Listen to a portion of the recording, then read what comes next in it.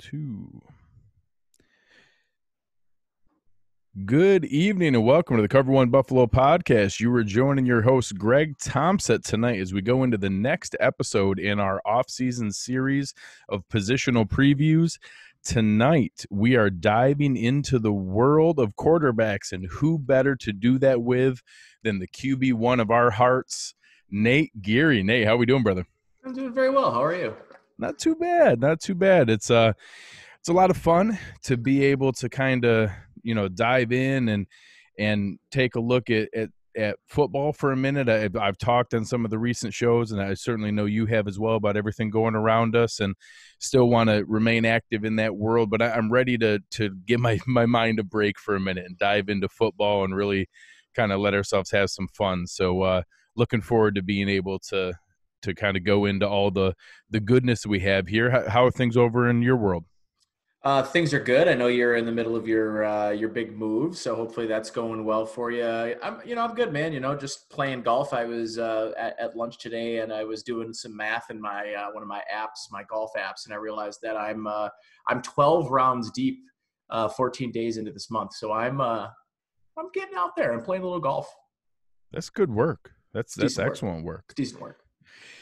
So as we've gone through this series, each night we've gone through, and it's been fun to be able to kind of look through, we'll do some of the nerdy stuff with where the contracts lie, but the quarterback isn't as deep of a position as many players. Some of the other spots we're talking 10, 11, 12 guys, and with the quarterbacks, obviously it's very one-sided. So we know where the majority of our conversation is going to go tonight, but we'll run through some of the other pieces here. So I've kind of advertised a lot of this series as a refresher. So I know many of our loyal listeners, this is, the kind of detail that you're looking for, but I've advertised it to a lot of the casual fans, a lot of our uncles, a lot of our aunts, a lot of our family members. They hear about the Bills and they hear, hey, maybe they're not going to be too bad this year.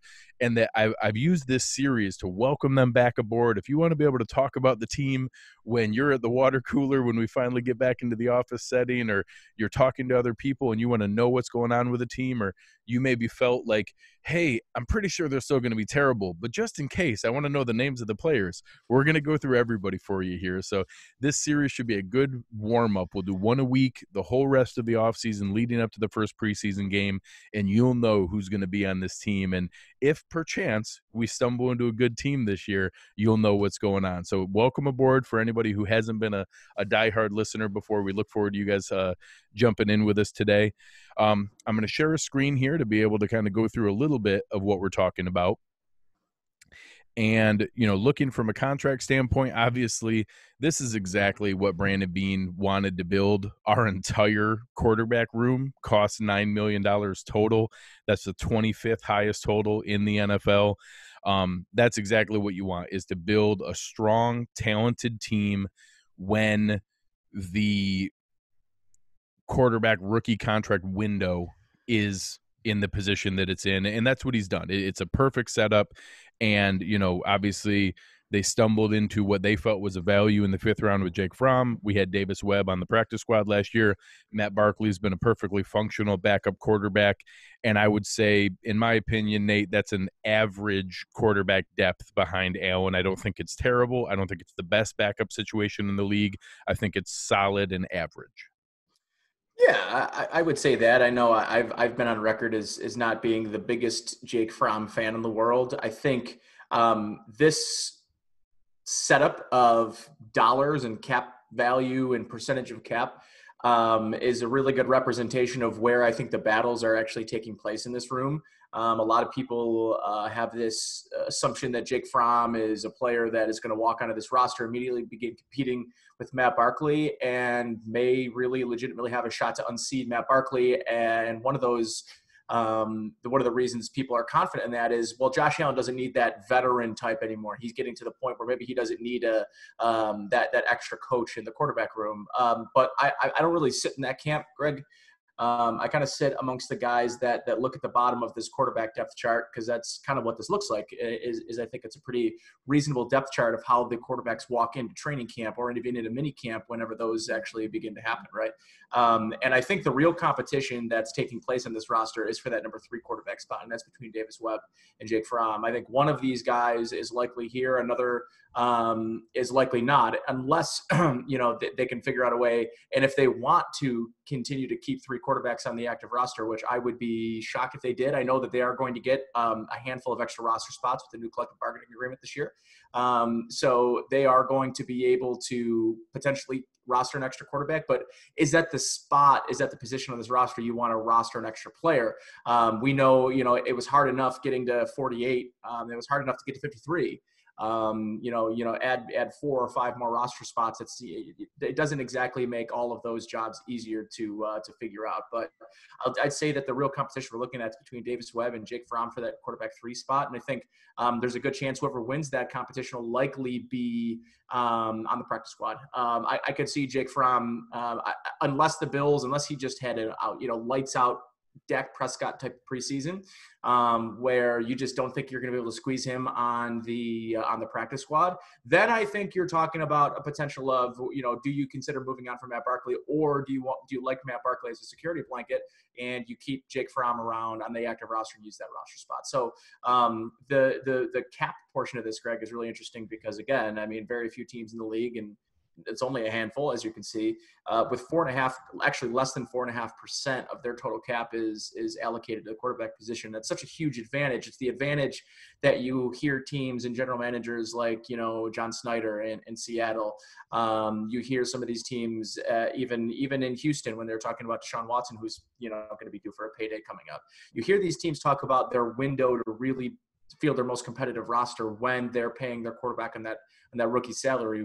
It's something that is generally talked about pretty freely in the NFL is, this is your window to spend cap elsewhere. If you can get really solid, above average, even elite level play from a quarterback on a rookie contract in the first 4 years, you're going to be in a really good position to have a over competitive roster around that player. And I think, the Bills are seeing the benefit of that right now. The question is, can Josh Allen take that step and prove that another year of this type of cap space could really see Brandon Beane execute on a window. And maybe that means swinging for a trade that he wouldn't necessarily swing for a player on an expiring contract, or maybe 1 year left on a deal, and overpay for a type of player because you want to during this type of window. So the step that Josh Allen makes is really going to make a difference of just how aggressive a Brandon Beane maybe gets at the end of this season, which I know is kind of a long ways away, but you look at the bigger picture from 30,000 feet, and you see some really interesting storylines playing out of this quarterback room.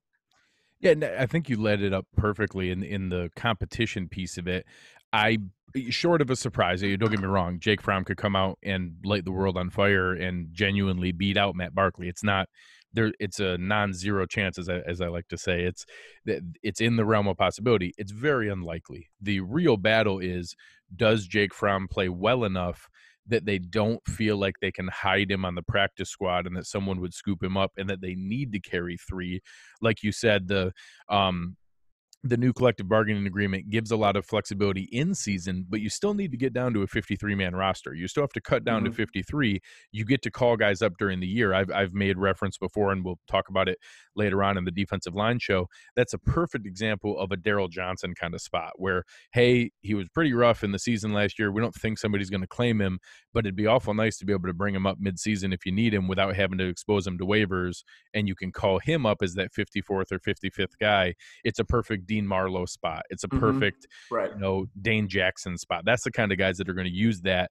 Normally, short of, I know Jo was asking in the chat here about what happens if Josh gets hurt.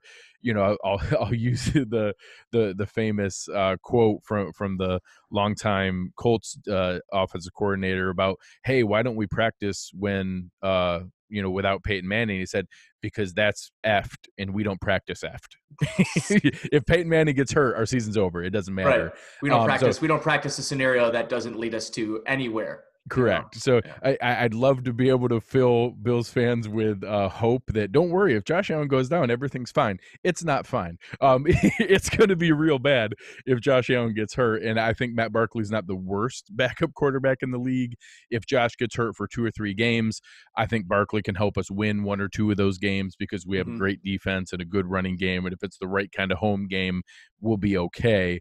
But if he's hurt, I don't expect some Nick Foles run out of this at the end of the season. So, obviously the majority of our talk tonight will be Josh, but we want to talk through those pieces. You did point to Barkley's contract. In theory, if Davis Webb had a resurgence that we haven't seen from him, or Fromm steps forward in a way we haven't seen yet, in theory, you could save $1.8 million if you cut Barkley. I think it's very unlikely that they have so many eggs in this basket. And even relative to the backup quarterback market, a $2 million cap hit is nothing in the backup quarterback market. So Matt Barkley is even a value from that standpoint.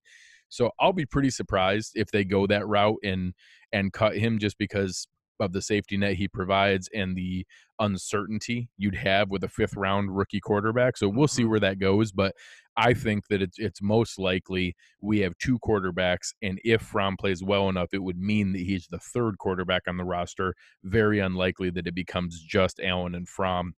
Basically, Fromm is trying out for, can you be the 2021 forward backup because you play well enough that they can just let Barkley's deal expire this year, walk away happy, and move forward with Fromm as the long-term backup. That's what he's competing against when he's in that kind of spot. Yeah, I totally agree with you too. And again, I want to make sure we temper some of the expectations, because there are high expectations for Jake Fromm. I think it's really surrounding the college program that he played for in Georgia. The amount you see a Jake Fromm on national television that maybe you don't see other quarterbacks that were taken in the draft. And maybe more so, you don't fully understand, or get a fully nuanced understanding of what Jake Fromm was able to do in college. Eric and I did a very thorough breakdown of Jake Fromm, and both of us sort of left thinking there is some sort of untapped potential that we do see in Jake Fromm. Like, we believe he's a guy that really will benefit from like NFL coaching, but there is a lot wrong with the mechanics of Jake Fromm. And that's why, for me, he's not ready to walk into an NFL game this year or next year and be a player that can like help advance the roster, like help advance this team's agenda, which is, to be a playoff team. And I think if Jake Fromm's put in this situation where he has to play meaningful snaps, I think it could very well turn into a Nathan Peterman type situation. I think they both lack in the areas of consistent arm strength. And because of that, they're really forced to be perfectionists. Much like Matt Barkley. Matt Barkley doesn't have exactly that. Yeah, right. I mean, you couldn't talk about opposite types of quarterbacks than Josh Allen and then the rest of the 3. They both, the 3 of them outside of Josh Allen, really lack that elite arm strength, or even in a lot of cases, in the case of Jake Fromm, Davis Webb, and Matt Barkley, I think they're borderline NFL arms. Like, they are on sort of the cusp of not being that. And say what you will about Jake Fromm. Barely minimum qualifying requirement. They're literally minimum. And you can see how quickly players like that can flame out of the league if they're not placed in the right system, because they need to be in systems that are really predicated on timing and rhythm. They have to have a ton of talent around them. They need to have a great offensive line. So yeah, as much as I think all 3 guys can be competitive and sort of compete for a backup, the idea of any of them seeing meaningful snaps for this team is certainly a nightmare situation. Yeah, and it's something that, again, the questions in the chat, Jo had asked about, do we see a big signing beforehand? Obviously I joked in our Cover One Slack channel that, like, hey, Colin Kaepernick's probably a better alignment from a skill set standpoint with what Josh Allen does in the game, and he's probably better than Matt Barkley. I said it very tongue-in-cheek, although I don't think it's wrong. I think that statement's probably accurate. I don't see that being the kind of move that Sean McDermott or Brandon Beane are looking for from an attention standpoint right now. Whatever team, if anyone gives him a camp invite, it's going to be an incredible spotlight on that team. The name the longer we wait, if it gets to the point where Cam Newton is a possible backup and is possibly open to that, I don't think Brandon Beane and Sean McDermott are at the bottom of that list. I don't know when he gets to that point of when no quarterback gets hurt in camp or nobody in preseason to where an obvious starting spot comes open. If it comes to a point where Newton says, hey, I got to chalk up my losses, try again for the 2021 market, get myself into a winning team, and just try to look like a good soldier to rebuild some image value dollars. I don't know that the Bills are the top of that list, but I also don't know that they're the bottom of that list. You don't let's use an example of a real world example, right? Like if you live in the city of Miami, you recognize that you are potentially years of climate change away from not having your city any longer. Like it could be underwater, right? And if you're the mayor of Miami, are you going to fortify your home this year, surround it by bricks and sand, so that in 50 years, if climate change really does what scientists say it's going to happen, and there's no longer an area that they'd be safe, everyone around it would be like, well, if he's prepping for the worst, what are we supposed to do? Like, what, that guy's the most, does he know something we don't know? So I think what they want to do, and if you're Brandon Beane, if you're Sean McDermott, as much as I think the logical move, I have firmly said that I think the Bills have a tremendous blind spot at the quarterback position. If Josh Allen has a Teddy Bridgewater, knock on wood, a Teddy Bridgewater type catastrophic injury, if he just flat out I hate using Nathan Peterman's name twice in a podcast, but here we are. Let's say he has a Nathan Peterman type beginning of the season where he's literally going out there and throws 4 or 5 interceptions in the first game and is just as bad in the second game. And all of a sudden, because that's the thing with Josh, and what we know is if things get murky early, it can snowball on Josh. And if that were to happen in a year with so much expectation early on in the season, and you have to pull him off the field, like, man, they're just not in a situation where they can overcome that in long term. And that's the thing that you sort of have to have this balancing act with, is you have a playoff ready, I think AFC championship caliber roster. I'm not quite ready to tell you that they're a Super Bowl roster. There are certain boxes that need to be checked and can't be checked until you play football games to be considered a Super Bowl roster, no matter what you say in the preseason. Any team, I don't think anyone can tell me that the Bills are better than Kansas City or Baltimore, but there's no other AFC team that you can tell me are better than the Bills besides those two. So, if you're already third, that means you have a shot. But yeah, I think they're right in that running. But yeah, it's crazy to put them above what Kansas City or Baltimore did last year. So with that being said, it's like, I could totally understand the mindset and the process of saying, you better have a guy you truly can rely on, a guy that can step in, and maybe you don't lose a beat at all with your starting quarterback, or maybe you have a veteran presence that can come in and lead a Super Bowl roster if a Josh Allen just doesn't work out or an injury happens. Now, can you get a Colin Kaepernick or Cam Newton at the end of July? Can you get him in early August? And I guess the answer to that question is I guess it remains to be seen. I am a little surprised to see Cam Newton still available.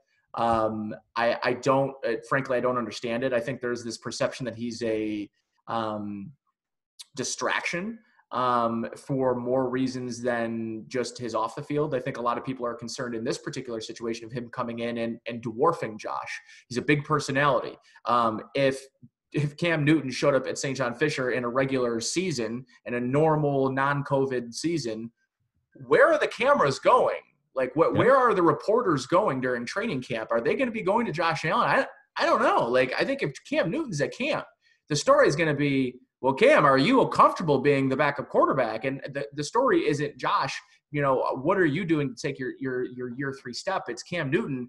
What are you doing to make sure Cam Newton doesn't take your job? And then it just becomes this sort of circus and storyline. And I think it's this weird balancing act. You have to sort of balance the risk factors and what those effects of you bringing that personality on the roster could potentially do. And I'm still, frankly, in the camp that says, until this organization, this group that's running it right now shows us that there's crack in the armor, there's cracks in the foundation of their decision-making process, this is something I need to trust them on. And if they believe they've seen enough from Josh Allen that you can go into a season with Matt Barkley, but also have a plan B, and maybe their plan B is Cam Newton, we just don't know. Maybe they've already spoken to Cam Newton, and there's a mutual understanding that there are situations where we are going to reach out to you, but until those happen, this is nothing more than preliminary. That could be totally the case. And I don't think that's crazy at all. They say, hey, as of right now, we hit, I can see a conversation where Bean and or McDermott say, Cam,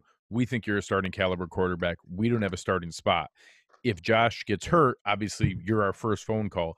If at some point you haven't signed yet and something happens to where we feel like we're not going the direction that we both feel definitively like we are going right now, if that changes, we'd be open to that. But I think I would see it as that kind of conversation. We see you as a starting quarterback. We don't have a starting spot available. That's not what we're looking to do right now. If things change for either group, we'll call you back. But Right. I think that's the kind of conversation that's out there. Like you said, there's certain criteria that those things haven't happened right now. If one of those change, you'd be our first phone call. I bet that's the kind of conversation that would have happened. Absolutely. And I wouldn't throw away the key that the Bills could be, this type of organization could be the type that might, if he's off the market, that a Colin Kaepernick wouldn't necessarily be off the board. I do wonder, you know, from a fan perspective, if this city is mature enough to handle something like that. I would It'd be a have challenge. my It'd be a challenge. I'd have my doubts about it. But having said that, I wouldn't throw it past. I think they've got easily, when Josh Allen says it, I believe it. When other players around the league say it about the Bills, I believe it. I think there's a pretty strong consensus that if the Bills aren't one of the best locker rooms in the football, that they are maybe the best locker room in football. They're the best, in terms of continuity, in terms of just, Sean McDermott says it, when players come here, they turn into their best selves, right? And I think that's this persona that's not only living within here in Buffalo, but it lives outside of these doors. And I think that's really important. And I think if you're going to look at one team who has the stability, who has the ability to take on that type of distraction, I do think it's the Bills. But Yeah. I definitely wouldn't put my money on them. And especially, again, I think we're talking about worst case scenarios, which is not always necessarily, it's June 14th. Yeah. Like sometimes worst case scenarios is what we have to talk about, especially in a situation like we have. So, but at the same time, I think we all sit in a place that we're carefully, strategically excited. I think we're all confident to a certain extent. I think there are shades of confidence. I don't think everyone has the same level of confidence in Josh Allen, but I don't think I think that fraction, that portion of this fan base that is really just Josh Allen's terrible is shrinking, and it's very small. And I think we're at this area where we're sort of layered out of, well, just how much really faith do you have in Josh Allen? And I think it really goes from just very little, but I can see it, to he's the guy, he's the franchise. And there's so many layers in between that. I think it's really important to kind of acknowledge that and understand that, because it's not a black and white thing. It's not just in this fan base, but it's in the national perspective too. So I think that's a perfect lead into where the next portion of our conversation goes, which is Josh Allen. I mean, obviously we've queued up now the backup situation. We both are on the same page that it's Davis Webb and Jake Fromm for that third spot. If one of them played well enough to force a third spot, it would be third. Unlikely that they unseat Matt Barkley. We think it's likely we go into the season with Matt Barkley short of an injury where you were to make a phone call for one of the bigger names out there. And that puts all of our eggs in the basket of Josh Allen. And I've described that in other conversations, that all the other moves we've made, what I've described as the best other 52-man roster in the NFL. And I believe that. I think that we have the deepest overall roster short of quarterback in the NFL, which means the Stephon Diggs trade, having 9 NFL caliber offensive linemen, having 9 NFL caliber defensive linemen, having arguably the best secondary in the NFL, or the best back 7 coverage unit in the NFL, including linebackers, is half of the battle. And the other half, all by himself, Yeah, is isn't that Josh right? Allen. Isn't that And I right? think the way to frame it up, I'm going to share some numbers here.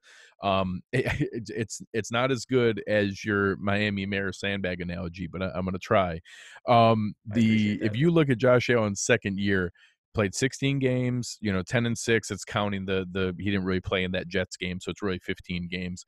58% completion percentage, was over 60% for a good chunk of the year, 3,000 yards, 20 touchdowns, 9 interceptions. I found 2 other quarterbacks and went through with a lot of work Sal Capaccio did. I thought he had a great comparison and dove into that, plus another name that gets thrown out there often that had very similar second years with then very divergent third years. So on the good end of the scale is Matt Ryan. Matt Ryan's second year, again, a winning team, came off 9-5, 58% completion percentage, 2,900 yards, 22 touchdowns, 14 interceptions. Obviously, not the runner that Josh Mm-hmm. is, but some more passing attempts. On the bad end of the scale, you had Mitch Trubisky, again, 11-3, 66% completion percentage, 3,200 yards, 24 touchdowns, 12 interceptions.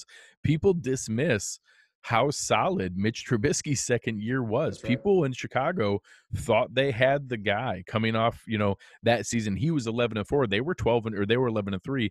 He was 11-3. They went 12-4 that year with him as the starting quarterback. They thought they had their guy. Going into that next year, he takes a significant step back, showed pretty clearly he wasn't the guy. Now it looks like they brought in Nick Foles to take their job. Matt Ryan steps forward with an incredible season, probably his second best short of his MVP year. 62%, went up another 4%, 3,700 yards, 28 touchdowns, 9 interceptions. That was what Sal put out there was, can you imagine if Josh Allen took that kind of step forward from a passing standpoint while maintaining his threat, if not the raw numbers, Correct. but his threat of the running game?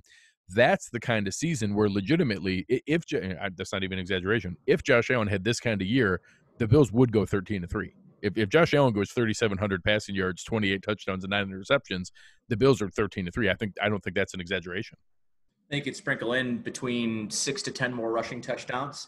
Oh, yeah. I think you can talk about the factors outside of Josh Allen if Josh Allen is able to put those sort of raw numbers up. I think you're talking about a running game that is amplified in its efficiency because they have an efficient passing offense that's a danger.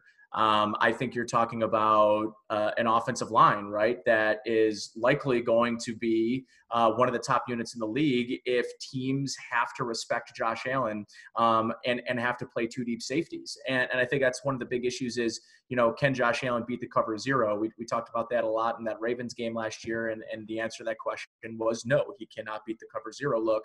And he started to have success later on in the season. Dallas game, he had some success against cover zero, and then that Ravens game happened, and everyone was like, well, what do we do from here? Teams are figuring out how to stop Josh. And I think, there's going to be phases to defensive coordinators every year that come in and add sprinkles and be able to, throw something at Josh that he may not have seen before. But I think the most interesting thing about the development process is what it means for everybody else. Last year, I know you and I talked about this. We talked about, okay, going into year 3, there are several players that we looked at, Tre'Davious White, Matt Milano. This is last year, right? That was going into year 3. And we said, if Deion Dawkins, if Tre'Davious White, if Matt Milano, if one of those 3 turn into a blue chip, legitimate, like top 2, top 3 player at their position, that changed the dynamics of this team. And one did, Tre'Davious White. And I think the other 2 put themselves both took steps firmly forward. Yes, yeah. I think firmly put themselves in the above average category, the top 10 to 12 in their position. And I think when you start talking about that this year, you look at this Bills team and the players that you look at, Josh Allen. Dawson Knox is only going into year 2, but it feels like it's not. Tremaine Edmonds, right? But if Dawson Knox feels like an interesting one to me, like he could be on the verge of something. Devin Singletary, right? Like if Devin Singletary takes a step, if the running game's capable of taking a step and they're not, and Frank Gore is a legend in the game, but he was an anchor. He held the offense back from an efficiency standpoint. When he was on the field, teams knew they were running the football, and he lacked the success necessary to earn playing time, but he did anyway because of his status shout as a out, veteran. anyone who didn't see that Shelkapedia piece that he put together showed exactly statistically how bad Frank Gore held them back. It was for someone who watched every game and analyzed every game, it was eye-opening how bad it was that we hurt the team by giving Frank Gore touches. It was eye-opening. Eye-opening it for sure, and that's exactly what that was sort of the piece I was getting at, because when you think about all of these other factors, that if Josh Allen can be better, there's going to be a residual ripple effect of other positions, other players, other units, and that could be special teams, because maybe the punting unit isn't on the field as much. Maybe that means the Bills are getting better field position. Maybe that means the Bills are putting defenses in better field position, and opposing offenses in worse field position. Scripts. Yeah, correct, more late passing games with your ears. These are nuanced, like, things maybe we're not thinking about if Josh Allen takes that step, but these are all things that you could legitimately look at, because I think we're all really confident if the Bills defense stays the same, man, they're going to be in a really good place. I think, they do need to tie some things up in the run game. I think all of us, are understanding of that. But I think for the most part, if they stay the same or regress just slightly, this is a team that on the offense, if they could take a step forward, there's just so many other factors that could lead to them being a 13-3 team outside of Allen hitting those numbers. That's sort of the important statistic that he gets to those numbers. I think you're right. I think they are a 13-win team. But the other things that would be amplified because of Right. that success is really what excites me. Well, you talk about last year, it's similar. We talked about the fact that Bills fans went from the worst offensive line in the year in the league to an average offensive line. And it seemed amazing that we actually had blocking. And really, we just went to a pretty okay offensive line. Mm-hmm. And that's a good analogy for the offense overall. We went from, at one point in 2018, the worst offense in NFL history at one Right. point during the season, and ended up being one of the bottom two in the overall league, and in arguably the worst offense in the league, to now okay, slightly below average offense. If we just take another small step forward, we don't need to be, the 2018 Rams. We don't need to be the run and shoot, Oilers of the 90s. We don't have to light the league on fire and all of a sudden, don't get me wrong, that'd be fun. But we just need to take another step forward. If we just go from, depending on what metric you look at, we were 19th to 23rd, that kind of offense, below average, but okay.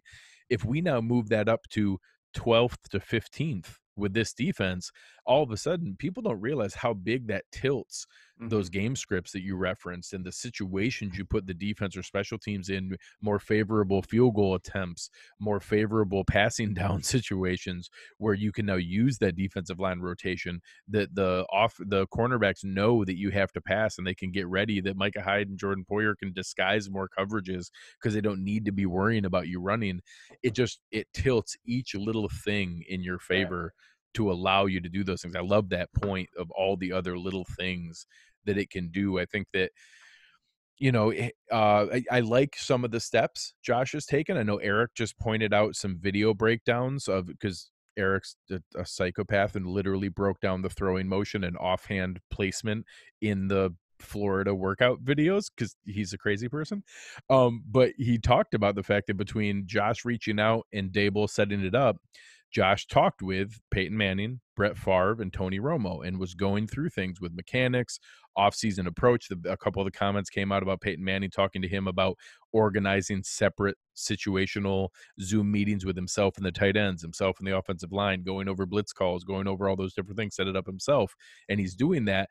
Well, Romo apparently gave him some tidbits on offhand placement when you were throwing. And again, Eric's a crazy person and actually noticed it and took video from his days in college and his rookie year versus where he was showing his offhand placement, A little especially on lower some on of the the deeper football. passes, Yeah.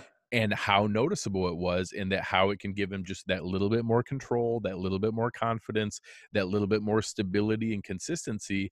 And it's little things like that, that if he's able to rein some of those things in, and then you combine that with, last year, hey, on cover zero in a tense situation, he wasn't sure who was going to be open. Well, now he probably feels pretty comfortable. Stephon Yeah. Diggs can beat his guy, and you now have that step. Those little things could add up, and at minimum, put him in a position that we're going to know, because we've eliminated so many other Yeah, that's right. excuses, factors of what's there. By the end of this season, we're going to know, for better or worse. That's a scary thing to think about, but I feel confident we're going to know whether we have it or not. Yeah, that's why, when you talk about worst case scenarios, I mean, I kind of talked about it on Sports Talk Saturday this weekend. I talked about, like what was some of our biggest fears of what could happen with a roster that all of us feel really good about. And, one of those things is like an intro to Josh Allen, because of everything else that could potentially go wrong, with the season going down down the tubes, and then having Matt Barkley or all those other things we talked about earlier. The other thing is the creeping in of doubt and excuse. And that's the one thing that I think this organization has really passed with flying colors, is eliminating, developmental and evaluation excuses for not only their own bias as an organization that drafted Josh Allen. They have to understand that there is a bias that lives within them when they're evaluating Josh Allen, is that they're always going to sort of give Josh the benefit of the They doubt. want And if him you, to succeed. they want him to succeed. Yeah. So does everybody, right? So the people that really want Josh to succeed are always going to give him the benefit of the doubt. And an injury could really just prolong an evaluation period for another year and a half. And that's just not where we want to be as an organization. We don't want to be looking at 2022 thinking, okay, this is a big year for Josh. Like we want that to just be 2022 needs to be, yeah, this is Josh getting $40 million a year. Like that's the conversation we want to be having. What we don't want to be having is the conversation we had last year or really this offseason, again, 2 years from now, because of an injury that takes a year and a half to fully, because that's what we'll talk about is, the ACL really takes a full season, and that full season back, we can't really take everything we saw because the knee, and that's just, that would be, in my opinion, the worst nightmare of that. You know what I mean? It's just the excuse. And I think, to your point, they've done such a good job of eliminating all of those excuses, those ancillary excuses. And to your point, cover zero is a perfect example of that. Now he understands, in his mind what he's supposed to do, but now he's actually got a weapon. He's got a guy in Stephon Diggs that he's got a first read. When a defensive coordinator is going to say, yeah, cover zero is a way to confuse Josh Allen, but do I have the corner? Do I have the ability to cover these guys one-on-one and leave them on an island? And there's going to be more no's to that answer than it was in 2019. Yeah, I just joked with that earlier with someone on Twitter that, that's cute. The Dolphins signed a second guy for $15 million plus who can't defend Stephon Diggs. That's great. Yeah, right. Exactly right. It leads into our final part of the discussion here, and I'm going to bring up another screen to share. It's bringing up the financial discussion of the new CBA and the impact on Josh Allen. So right now we're in a really strong position. His cap hit this year is 5.8. A first-round pick rookie deal is all guaranteed. You can't really get out of many of it. So 5.8 this year, 6.9 next year. No matter what, we have 2 good, solid, cheap years left on his rookie deal.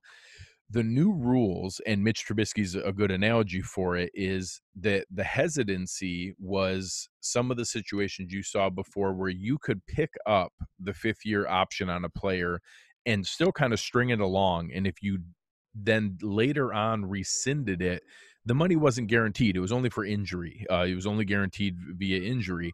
And if the guy didn't get hurt and then you decided, we changed our mind, you could rescind the offer and nothing really happened. You were just able to kind of take it back. So the new CBA, once you exercise the 5th-year option during the spring of the 4th year, so that's when it would be after the season completes. We just did it with Tre'Davious White a month or so ago. Sometime after the draft, usually it's May 15th is the deadline. We would have to decide, do we exercise the 5th-year option? We'll have the same conversation with Tremaine Edmonds and the linebacker show on Josh Allen. And at that point, if you do that, both the $6.9 million for 2021 and whatever that number is, and I'll get to that in a second, in 2022 becomes fully guaranteed. He's going to get both of those years. So here's where the silver lining and the risk reward comes in of what you just described. Let's assume that we don't have an injury, because that's the biggest question mark you can throw in here, is that I think we are going to have a definitive answer no matter what. The new CBA built in an escalator that's now performance-based. Before, it used to just be based on where you were drafted. Instead, now, if you are an original designation for the Pro Bowl, not an alternate like Andre Roberts and Tremaine Edmonds were last year, and that they got brought on and played, but they weren't originally voted onto the team.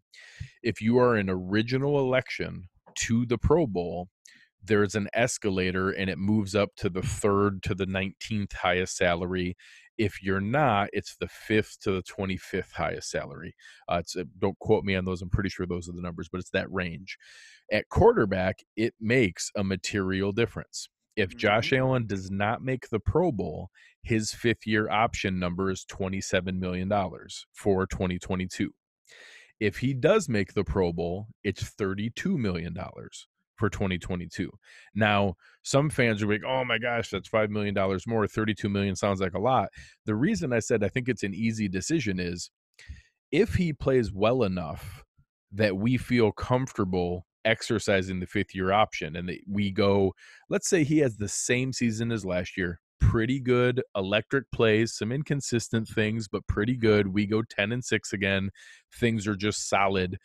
I think we're going to exercise the fifth-year option. We want him back for another year after that. We want to keep seeing it. We want to see the fourth year and the fifth year to really decide, and they're going to exercise it, and it costs $27 million.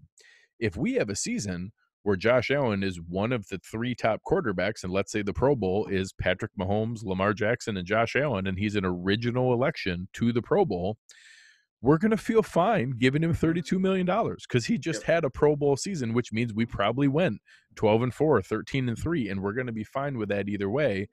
If it goes the wrong direction, we're not offering the fifth-year option. We're just going to ride out the fourth year and figure out what happened like we did with Shaq Lawson and hope that he balls out in the fourth year and we have to use the franchise tag, which is $34 or $35 million, and it's just going to cost that range anyway. So it's interesting the way the new CBA structured it. It can get more expensive, but it's in direct correlation with performance, that if he does well, we're not going to feel bad about giving him that money because he earned it. So just to break it down for fans again, simple. If he doesn't make the Pro Bowl, the fifth-year option decided by next spring after seeing this whole year is $27 million. If he makes the Pro Bowl in an original election, it goes to $32 million, and then you could negotiate beyond there. I think a lot of teams learned from the Rams' mistake that they exercised the fifth-year option and gave Jared Goff his extension all at once. I don't think we're going to see that happen as often, if at all, anymore. You certainly won't. Let's need he did all the rest of the GMs a favor. That's an easy one to wave and say, yeah, we're not going to do the Jared Goff. Yeah. And again, I hate to be the doom and gloom. Jared Goff is your worst case scenario, right? I think good enough to get a contract and then bad enough to sink you with it. Yeah. And that's why I think that's why the fifth year option's there for teams. It was a move that Los Angeles made out of panic. Realizing that they needed to determine which of their core they were going to keep. And obviously Todd Gurley's no longer part of that core. And you see the devastating effects it can have on your salary cap when you misappropriate that type of money before a guy gets his fifth-year option. I think they made the mistake on both Gurley and Goff, if I'm not mistaken. That they made that fourth year. They signed the extension after they I think they did it for both guys. Am I wrong on that? Yeah, no, Gurley was a full year early. They had because Gurley's was the same as Zeke, where they were both holding out with a full year left before it was even getting to the fifth-year option. And that what they ended up doing was you could have let Gurley play the fourth year, exercise the fifth-year option, and those two would have cost you, I can't remember the number, whatever it was. They ended up only having him on the roster for that fourth and fifth year, but instead of paying him what those two together would have been like $11 million, they paid him like $24 million for and he's going to count years. And he's going to count a ton against their dead cap. Oh, and destroyed their cap. Season. Destroyed it. Yeah, they completely mangled that situation, and it's a great litmus test and case study that someone as diligent as Brandon Beane is, I don't think was going to go that heavy into the kind of all-in mentality of what Snead did, but it's a great reason of not going that far overboard. No matter what the scenario is, you have to plan ahead. And I think we're seeing that right now. Again, we'll get into it for the linebacker and offensive line shows. I'm curious if we see early extensions for Dawkins and Milano. I felt really strongly it was going to be all of them, Poyer, Dawkins, and Milano, all getting extensions. And now I'm feeling more and more like, hey, maybe it's 2 out of the 3 and then a franchise tag next year because they might string it along. I don't know what methods you're going to use. Yeah, I think somebody in the chat just made an interesting point that I kind of want to go to before we end things, because I think it does tie into all this, and it has to do with Brian Daboll. Yeah. Now, I think maybe the most interesting element to a big step for Josh Allen in year 3 is what that means for Brian Daboll's chances of becoming an NFL head coach. And if you talk to people, smart people that cover the game, that know the X's and O's, that watch Josh Allen, they all sort of come away and they all sort of tell me the same thing. They say, yeah, Josh took a nice step in year 2. Brian Daboll's grossly underrated. Yes. Brian Daboll does not get the respect around the league in national media Yeah, circuits I was saying that not around the league, not around the league, around the fans of the around the league. fans Yeah, in the and around league, the he has national plenty of media. respect. That's absolutely right. And I think that's part of what I think is the concern here for me is, let's say Josh Allen does take that third year step. And let's say that we're in a situation where Brian Daboll is getting significant offers. Now the question is, is he looking for the first job that comes his way? Because if the Detroit Lions come calling, if a situation that isn't ideal comes calling, Jacksonville, does he say, thanks, but no thanks? I'm in a situation where, I think I might be able to win a Super Bowl. And if I'm getting the bottom feeding teams giving me head coaching opportunities, this won't be the last time I have a head coaching opportunity. These are all really interesting questions that you sort of have to ask, because going into year 4, I would be concerned about what happens to the offense if Brian Daboll leaves and say they aren't able to bring in a Joe Brady, right? Like if they can't go get the best college offensive coordinator and they're sort of Ken Dorsey, you've never called plays before, but you've been here, and maybe that's just the natural succession of things, right? Like then you start to worry, well, year 4, this is also a pivotal year. We know Josh took the step last year, but year 4 becomes more important, because if he takes a step back, man, you're in a tough spot going into year 5. So like, and again, I hate to be doom and gloom, but I think these are all conversations we can have, because I think it's an obvious area you're led to when you talk about a step from Josh Allen is what happens to Brian Daboll. I'm going to make the case that there's no scenario that we want Brian Daboll as the offensive coordinator in 2021, because either we had a good enough season where people realize, hey, man, we all thought Josh Allen was he was never the automatic bust that the draft Twitter world tried to make him out to be, but what they misinterpreted as a historic level of opportunity to bust meant he was more likely to bust than almost any quarterback in NFL history drafted that high. NFL teams saw that as well. If they all of a sudden see that, holy cow, he didn't bust, he developed and improved. We weren't sure at first, but wow, look what they did in this third year. That credit is going to go, fair or not, to Brian Daboll. That's going to be where that goes. And there's going to be a team that says, oh, I want that guy to come do that for our guy. And it will be a good problem to have. Mm-hmm. And that I've warned people that, hey, I actually like the idea of the internal succession planning with Ken Dorsey for the idea of sustainability. And I don't think it was accurate last year, but I can talk myself into now having multiple years alongside right in Josh's hip pocket, learning from Daboll, being ready, especially with the idea of, how meticulous he is with his offseason planning things, of saying, hey, Ken, I need you to prepare as though you're the next guy to call plays here and be ready for that. That conversation has happened. So 100%. I don't know that that's the answer, but they've certainly had that conversation. That you could talk me into that being the possibility. The other end of that spectrum is, if nobody wants Brian Daboll as a head coaching candidate, we're not going to want him back as our offensive coordinator again, just out of some semblance of continuity that, we don't want to change the voice in Josh's ear.